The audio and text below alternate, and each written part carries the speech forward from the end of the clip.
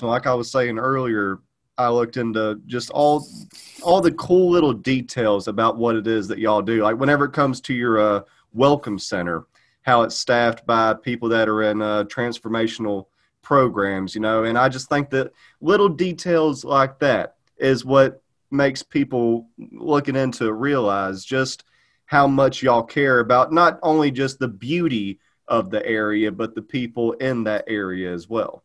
I feel, I truly feel that as a society of us as Eastern Kentuckians, because I can talk about it because I'm one of them, just like yourself, we have failed the generation prior to me or before me or after me. You know what I mean? Yeah. The opioids that came in after I left has really put a hurting on our people. Giving people nothing to do with an opioid problem is a severe problem. You agree with that or not? Oh, yeah, I agree. Transition, some of my best friends that I grew up with, they're dead now, overdosing, heart problems, whatever, from the drugs.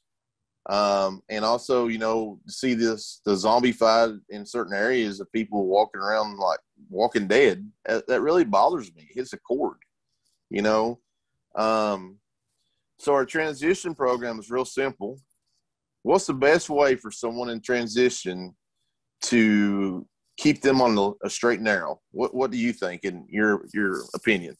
I think that it's giving them a good job. Well, just giving them any type of opportunity because so many people are just so quick to cast that judgment and look at these people as beneath them, a lost cause, you know.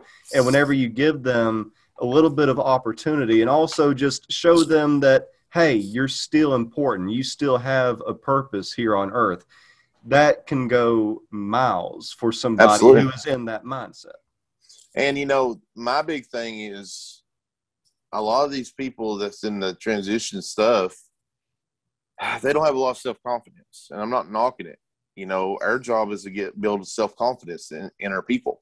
Yeah. How do you do that? You put them in front of a camera or every day that you're going on Facebook Live promoting their area. Makes them prideful about their area. And it's also teaching them public speaking. Self-confidence builds respect. Agreed, or am I wrong? Oh, yeah, totally agree. So that's the one thing I'm proud of, and I'm proud of our staff, is I can say I would put them up against anybody right now, around transition or not, and let them go head to head with them because they'll outwork them. They got that Appalachian work ethic all of a sudden, and I can just kick back and grin. You know what I mean? Yeah, exactly. And there's perks working with us. I mean, where else in Eastern Kentucky you're going to be able to get a ride in a Lamborghini? And I mean, sometimes we might have some famous people swing by just because they saw it. And, it's just a cool thing for these people to be able to be part of, and we don't treat them like staff. They're a team. That's the difference as well. I have a team of people that everybody's equally important as everybody else.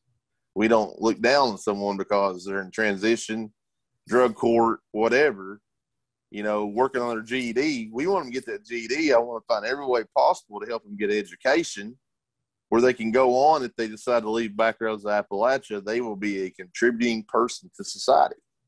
And I think we're on the right kind of work path, I guess you could call it, a blue-collar work path versus other work paths that's been placed out from other organizations in this area. Be confident in yourself. You can do successful things.